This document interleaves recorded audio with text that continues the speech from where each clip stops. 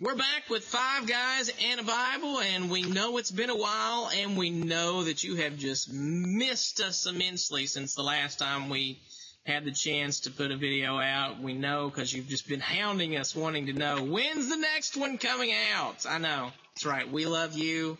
We love you very much. So now's the time for the next one. Jason's got nobody beside of him, so I guess he's pointing at himself. So, so anyway, here we go. The topic tonight is one. It's difficult. It's one of the most trying that I've come across, and this was asked by one of you, and basically the question went as. One of our viewers' neighbor just moved in, and they were Jehovah's Witnesses, and he was desiring any knowledge, any fruit that we could share on how to witness to a Jehovah's Witness. So we've all been faced with that here, and we're going to talk a little bit about that, and we got a couple stories, and Mark's going to read a poem at the end, I think. So, all right. So we're going to start off with Todd Bryant. So, Todd, take it away. Mark said he was going to read that Robert Frost, two, roads diverged in a wood. And I really haven't figured out what relevance that has, but I'm sure he'll tell us, how that works out.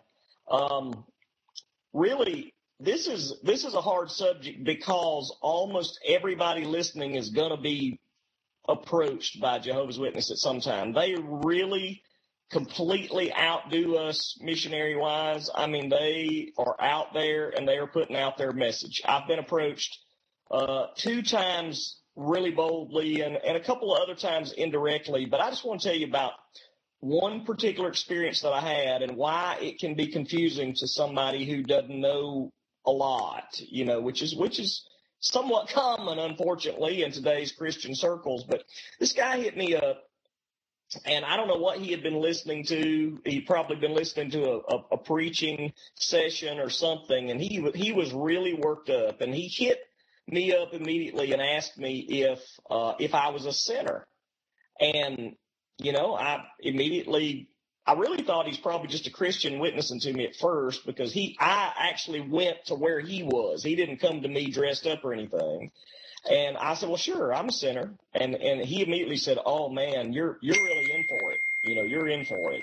And, I said, why is that? And he said, well, the end of the world's coming. God's going to judge. And I said, well, that's true. I agree with that. There's going to be a judgment. He wasn't real in depth about his prophetic position, and he said, well, all sinners are going to go to hell, or going to be in trouble, I think is what he said. He didn't say they're going to hell. He said all sinners are going to be in trouble because they don't believe in hell. But anyway, I said, well, are you not a sinner? And he said, oh, no. No, I'm not. By the way, now, I'm not condemning the use of tobacco as a sin necessarily. We can deal with that on another video. But he was smoking the whole time he was talking to me, the entire time. And which just rubbed me a little bit wrong. But I said, you're not a sinner? And he said, oh, no, I'm not a sinner. And I said, you've never been a sinner? He said, well, I was a sinner one time, but I quit sinning several years ago. And he had a New World Translation in front of him, which is their Bible, and I think Jason's going to talk about that a little bit here in a second. But it's different. Everything doesn't read the same. But I said, let me borrow that. And I just quickly turned over to 1 John 1:8, which says, if we say we have no sin, we deceive ourselves, and the truth is not in us. And I have never seen a guy that was so willing to turn off the faucet and walk off and not talk to me anymore. I mean, one verse, and he was done, because out of his own Bible, which read the same way, he was condemned, and he knew it, and he was defeated. So he had been instructed enough to know a little bit, but he hadn't been instructed enough to face who he didn't know was a pastor, at the time. He thought he just met up with some guy. But God, I think in his sovereignty, led me to that guy. And I told him about Jesus, and I prayed for him. Of course, he didn't believe Jesus was God, and he didn't believe in the Trinity, and we went through some things about that. But when I left, I prayed for that man that day, and I don't know what became of him, but I know he heard the gospel, and I just pray that the Lord used it. So anyway, my point is, you do need to be prepared if you go to them, because they're well schooled in their doctrine. That's all I have. All right, we're going to leave it up to Troy McGahan now. Well, share story, the same as what Todd kind of was going through. When I was starting off in the ministry, I was in a place called Hyco, West Virginia. It was a little place in between Beckley and Somerville, West Virginia, and the church we were starting was called Landmark Baptist Church. Literally 2 doors down from the church was the Kingdom Hall. And so I would stand out there every morning on Sunday mornings. They'd pass by. I would wave, try to be friendly. They weren't so much. But anyway, I would go down there and knock on doors through the community and put tracts in the door from time to time at the hall. But one day I was out with a pastor that we were doing. He was preaching revival for me. Garner Smith, some may know him on here. And we went to this one house and knocked on the door.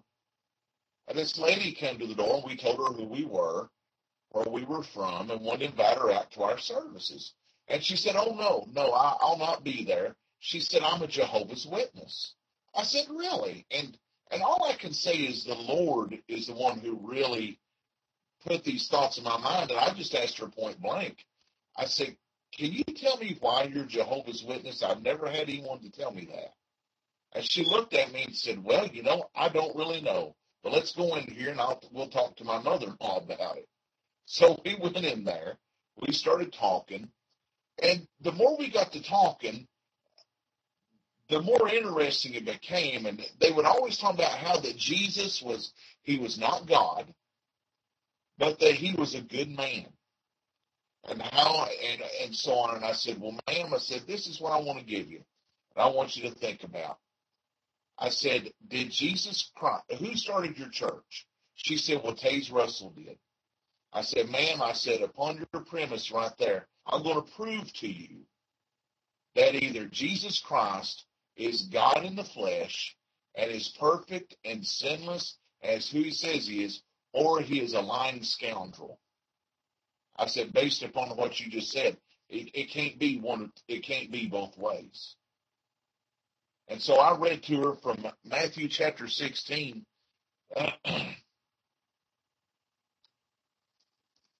Yes, Matthew chapter 16, starting at verse 16. "And Simon Peter answered and said, Thou art the Christ, the Son of the living God. And Jesus answered and said unto him, Blessed art thou, Simon Bar-Jonah, for flesh and blood hath not revealed it unto thee, but my Father which is in heaven. And I say also unto thee that thou art Peter, and upon this rock," Jesus Christ talking about himself, "I will build my church, and the gates of hell shall not prevail against it." I said, "Now, ma'am," I said, "for time's sake, I'm not going to continue on with the rest of the scripture, but I want you to think about this. Jesus said that he is the rock, that the gates of hell will not prevail against his church. Taze Russell said that the church went out of existence, and he was here, and I'm summarizing it very succinctly, that he was there to restart it. I said, so it's one of two ways. Jesus is a lying scoundrel, or he's God, or Taze Russell is a lying scoundrel. Now, who are you going to take? The word, because she had even said that Jesus was the Savior. And, the lady didn't have a whole lot to say, and very soon thereafter we were invited to leave the house. So this is what I would say. If you're going to witness to Jehovah's Witness, you've got to get them off script, and you've got to get them in the Word of God. Don't leave the Word of God. Stay on it and make them think, because if you don't, then you're going to play into their game. That's all I've got. All right, I'm going to take it from here. I'm probably more affected by this question than maybe some of the other guys, and the reason being is because I married a Jehovah's Witness. So, or at least she'd been a practicing Jehovah's Witness majority of her life. I married her when she was 21. She was pretty well practicing until she was a teenager, and she kind of fell away a little bit. But she still had those belief structures, still didn't believe in the Trinity, still didn't believe in many of the truths that we just hold dear.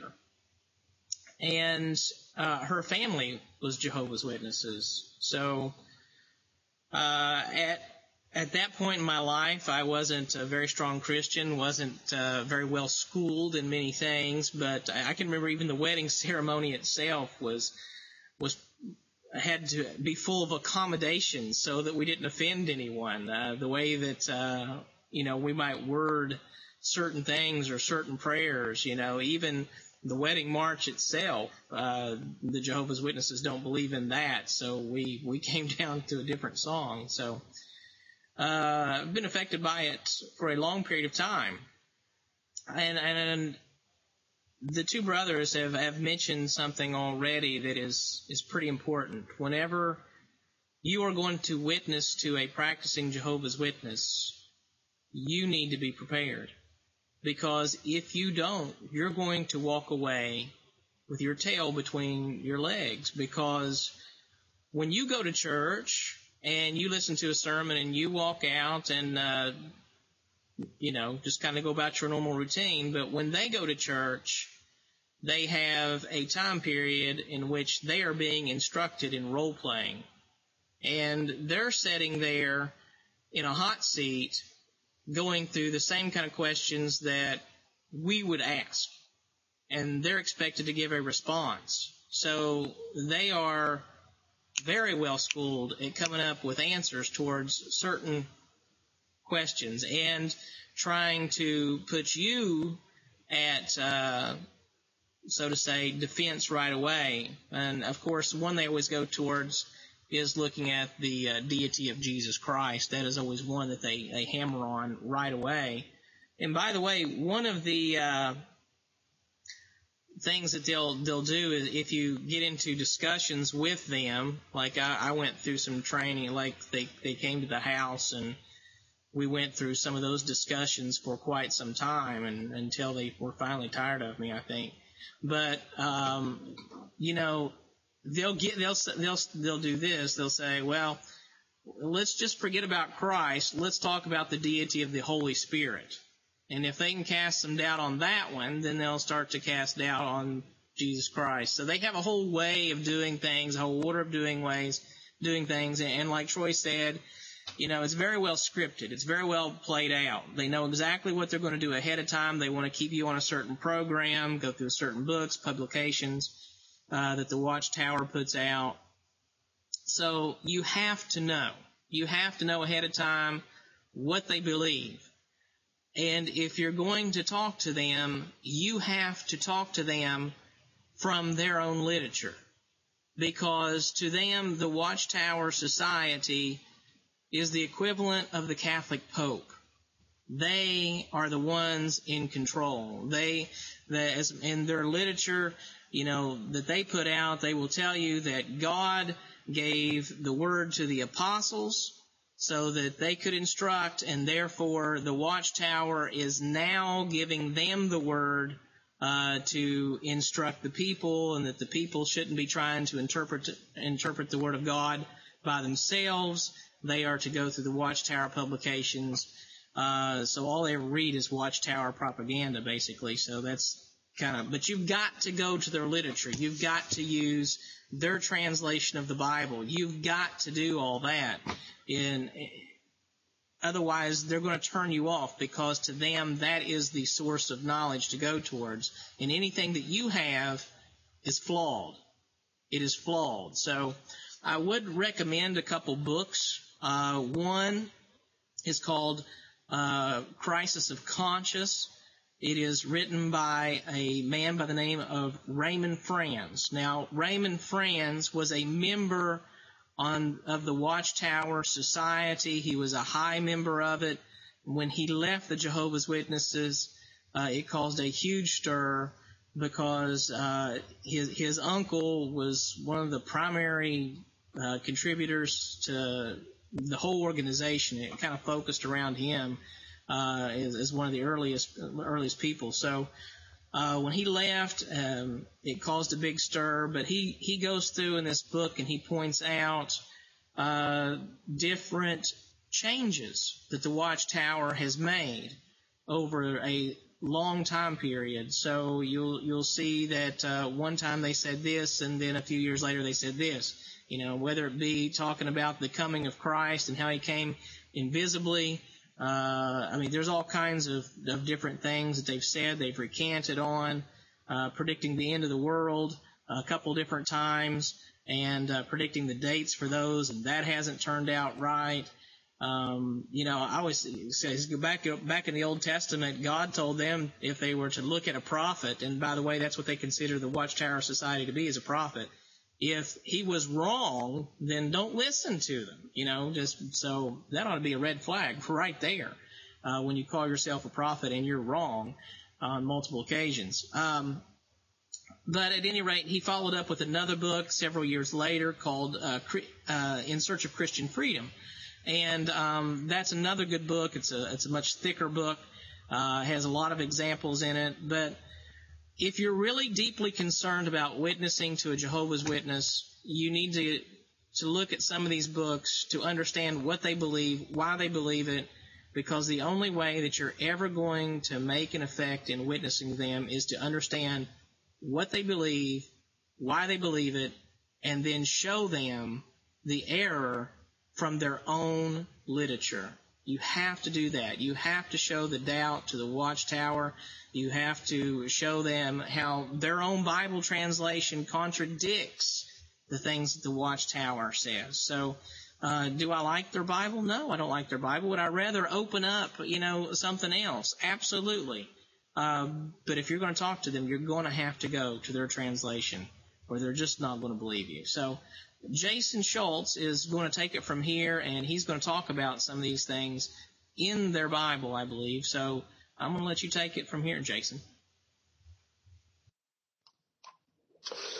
Well, we're all telling personal stories, so I might as well start with that. I worked really closely with Jehovah's Witness and had at work sort of continual conversations with them. I should point out it wasn't work here while I'm working at the church. It was a print shop that I worked at the time. But one of the things that seemed to be a difficulty is the idea that the Son of God could be God himself. And so his son actually worked with us. He would point over to son and say, see, that's my son. So by definition, he's not me, right? And that seems logical. I tried as best as I could to explain it's a statement about the character, the essential nature of Jesus as being God.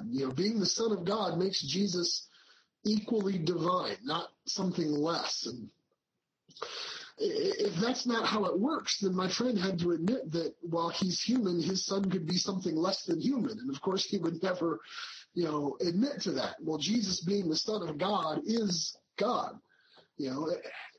I have a real compassion for Jehovah's Witness people because they're earnest. And I know that they've been indoctrinated by the hierarchy that's existed before they got there. And I don't have much compassion for the hierarchy because I've looked through the Watchtower materials, and they absolutely know that they're taking things out of context, especially when they're quoting early church fathers and absolutely intentionally misquote them or take things out of context. They know that they're doing it. There's no way that they don't. So I don't have respect for that. But I think some issues could be cleared up through a comparison, especially when, we can't take every part of Jehovah's Witness doctrine and address it in this video, right? But to me, the most important one is recognizing who Jesus is, right? And so part of that can be cleared up by looking at God's glory as it's revealed in Isaiah and then in the Gospel of John.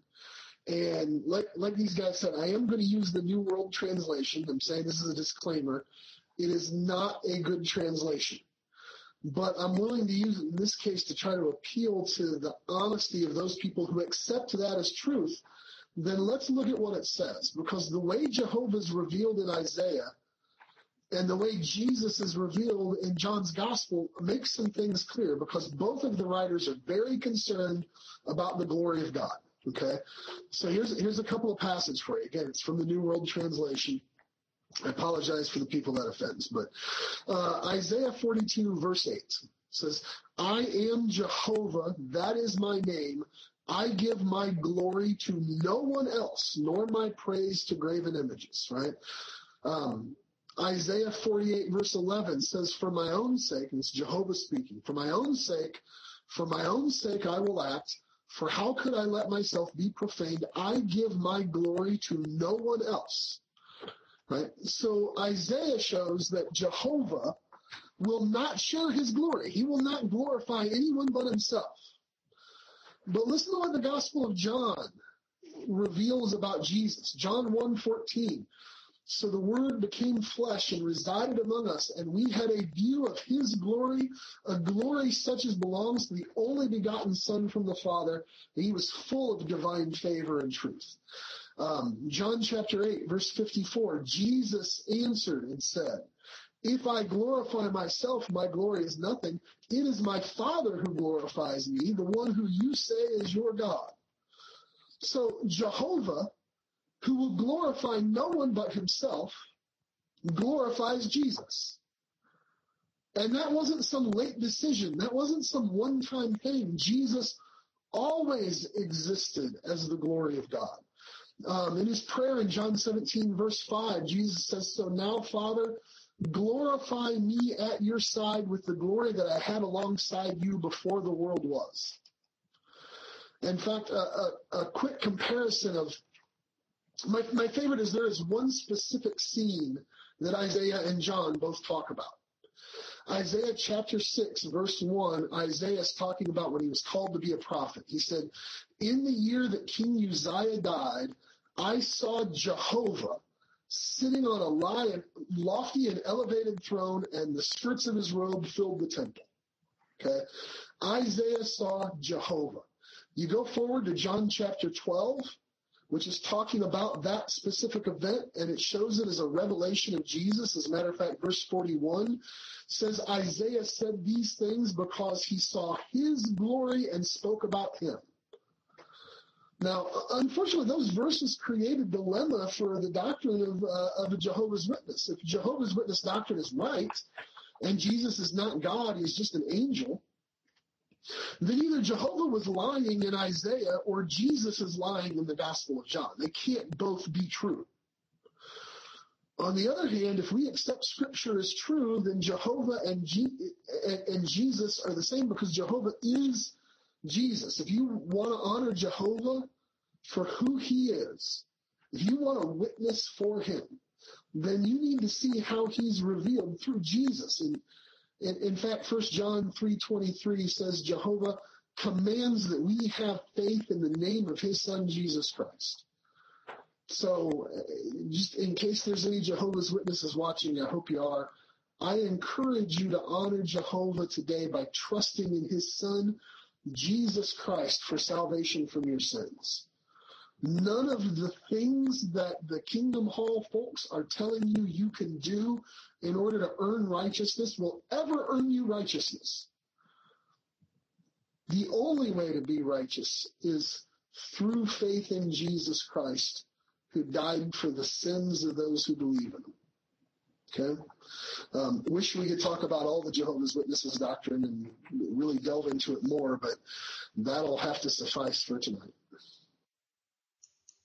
I have one more verse I want to add. Speaking from the New World Translation again, this is Isaiah chapter 9, verse number 6, speaking about the birth of Christ. And again it says, for there has been a child born to us, there has been a son given to us, and the princely rule will come to be upon his shoulder, and his name will be called Wonderful Counselor, Mighty God.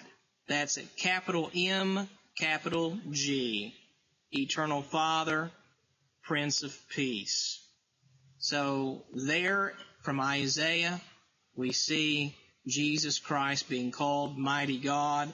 And if you look over in Isaiah 10:21, you'll see again the reference to Christ as being mighty God. So even from their translation, we see indeed Christ is equated with God the Father. So Mark Campbell, Mark, we'll let you finish things up here. I'm going to apologize. You're going to hear my dog bark in the background. There's a couple of coon hounds on the hill behind it. When they bark, he barks. I apologize if you hear the dog in the background. I can't do anything about it. Sorry. Anyway, so the question is, how do you witness to Jehovah's Witnesses? And I appreciate all the things the guys have said. And one thing that I have noticed in my dealings with them is much like Todd said in his story, he proved a point to them. They turned around and they walked away. Troy, I think, said kind of the same thing. They proved a point to them. They turn around and walk away. They're not going to listen. So what should we do? Well, Paul, when he was talking to them on Mars Hill, he used some of their own literature because he said, certain of your own poets have said, for we are also his offspring. So he used some of their own writings to, explain his point. But then he went right into talking about the resurrection of the dead and talking about the resurrection of the dead and all of those things. Here's my point. It pleased God by the foolishness of preaching to save those that believe. For I'm not ashamed of the gospel of Christ, for it is the power of God unto salvation for everyone that believeth, to the Jew first and also to the Greek. Listen, you just got to give them the gospel. They may not listen to you.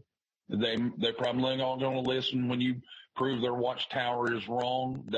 They're so deeply indoctrinated that they don't want to hear it when you tell them that they're wrong. You can prove to them that they're wrong, which we probably should do.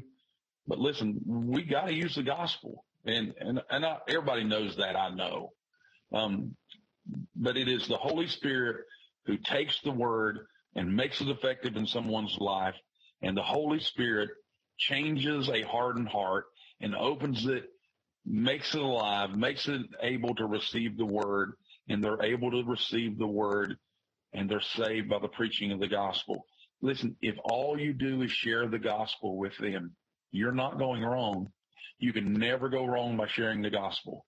And so can you convince the gainsayers? I don't know if you can or not, but you can never go wrong by sharing with them the gospel. And here's the other thing, doing it in a loving manner, not having a hateful spirit about you, but having a love in your heart and compassion for them and a desire to share with them the truth. And then the Holy Spirit can take that and make it effective in their life. So I would say witness to a Jehovah's Witness by sharing the gospel with them, because it is the power of God unto salvation. And live the light before them, and then let the Lord do his work. And that's all we can do. And anyway, that's all I'm going to say. I'm sure the other guys have some other things to add. They're much wiser than I, and I will be quiet and listen. I think that was well said, Mark. Never leave off without the gospel being given. And that doesn't matter who you're talking to, right? It doesn't matter if you're Jehovah's Witness, Muslim, whatever you might be. Give them the gospel. Does anyone have anything they want to add before we close this one out? Certainly, it was a good question. We appreciate it, and we wish you the best of luck in trying to talk. Don't expect it's going to be something that happens right away. It is something you typically have to build on quite a bit in order to just keep on watering, and little bit by little bit. So we wish you the best of luck with it. For now, though, we're going to tell you good night, good morning, whatever it is, but we're going to tell you goodbye. So thank you for watching. Do like us on Facebook. Send us your questions at 5guysinthebible.com, or you can submit them to us on Facebook as well. We'd love to have them. Again, That's what we depend on to get us through another episode is your questions. So send them in. So with that, good night and God bless. See ya. Good night, everybody.